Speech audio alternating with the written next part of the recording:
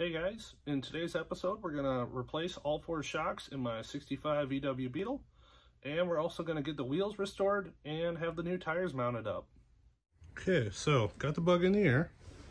I already pulled off the hubcaps. I did that last night when I was doing some research because I found out that there's a special little tool for actually removing hubcaps like this. I'll drop a picture of it in below, but basically it just kind of pops into those 2 little holes. There's another set of holes over here, and you can, if you buy those, they like protect your paint and you don't have to use a screwdriver to pop your hubcaps off. Okay, so when I pulled the hubcaps off last night, I found out that one, missing a wheel lug right here. This one was loose. And then I've also got one broken clip right here. And after I found that out, I popped all the wheel covers off and well, on the front side over there, I was also missing a stud or a lug, and I also had another one loose. And I think every wheel is missing one of these clips. I'm gonna get these wheels popped off, and then I'll run them to a tire shop and have the tires dismounted.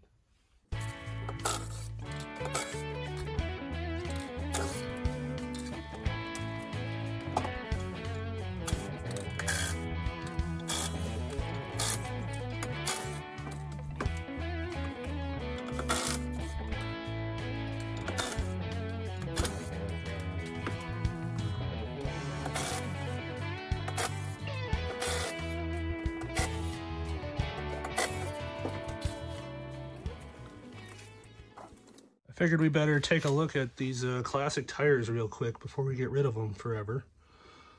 This is a Meteor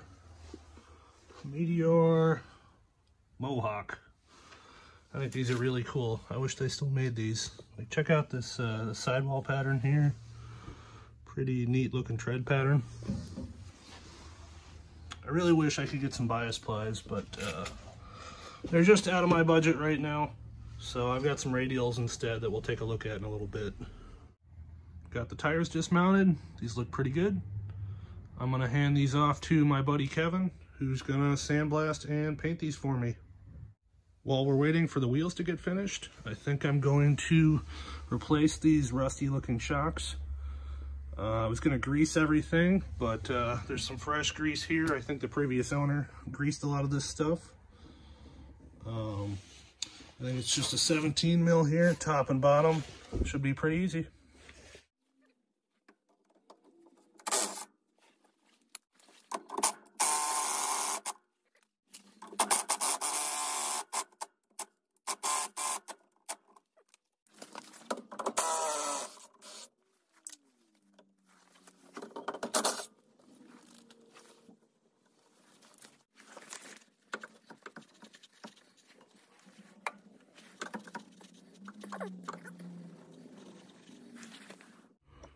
Well, I'm not sure why I said it was going to be easy. This guy does not want to come off the mounting stud down there.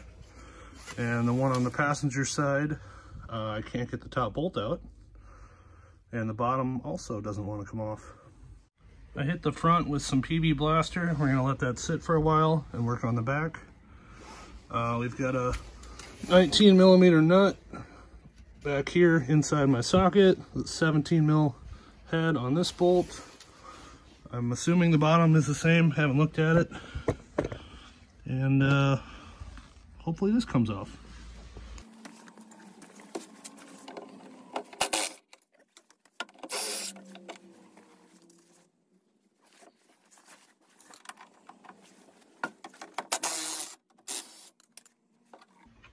There we go. Finally got one. We're over on the driver's rear now, and you can see this shock completely destroyed. And somebody has put a lug nut on the lower shock mount, which is kind of weird.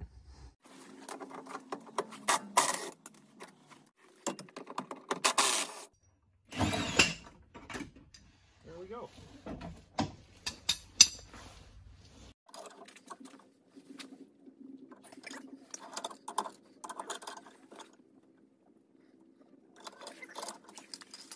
I think I finally got this one loose. Put a breaker bar with a pipe on there and hit it with the impact a bunch of times.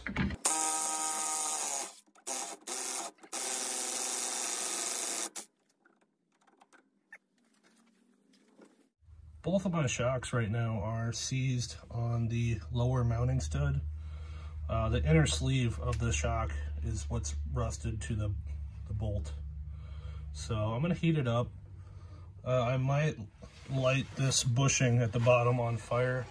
Oops, there goes my light. But we'll see what happens.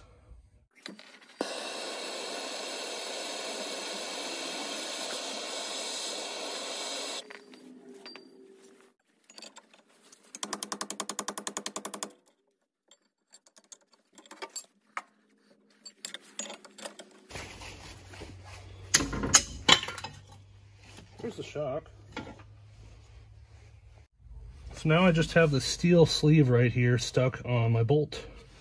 And I'm just gonna heat it up and try and grab it with some vice grips and pull it off.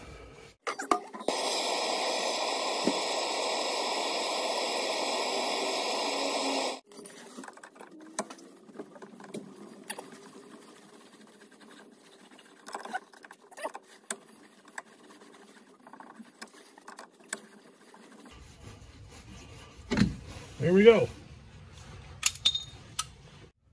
I went ahead and just repeated that process on this side and it worked out fine. Got the sleeve off. I've gone ahead and just cleaned up all the threads on these bolts and the lower mounting studs. And you want to make sure you're reusing these bolts. As you can see, this has a much shorter thread length than something you'd be able to buy from a hardware store. And I've also got a replacement nut for this guy. So now I'm going to just coat these with some anti-seize and then install the shocks.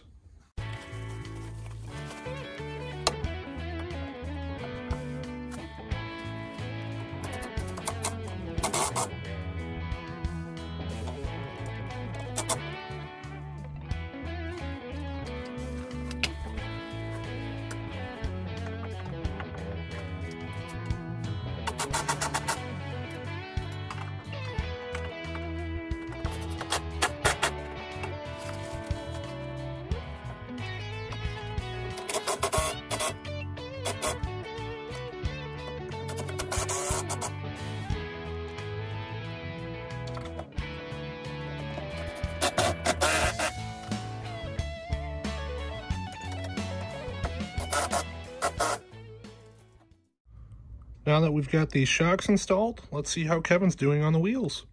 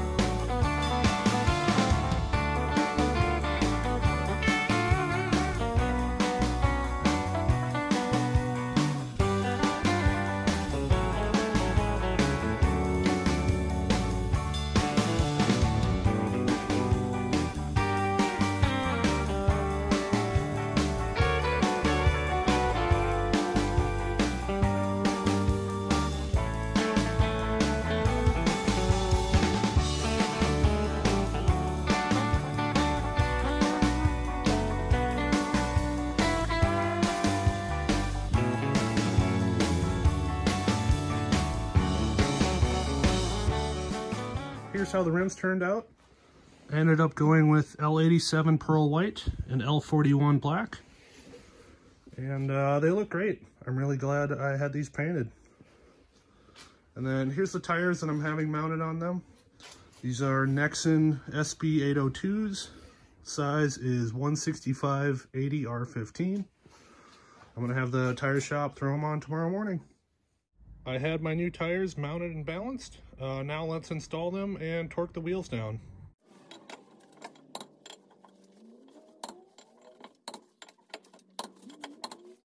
I went ahead and tossed the hubcaps on too, and these look really good. I'm very happy with how these turned out.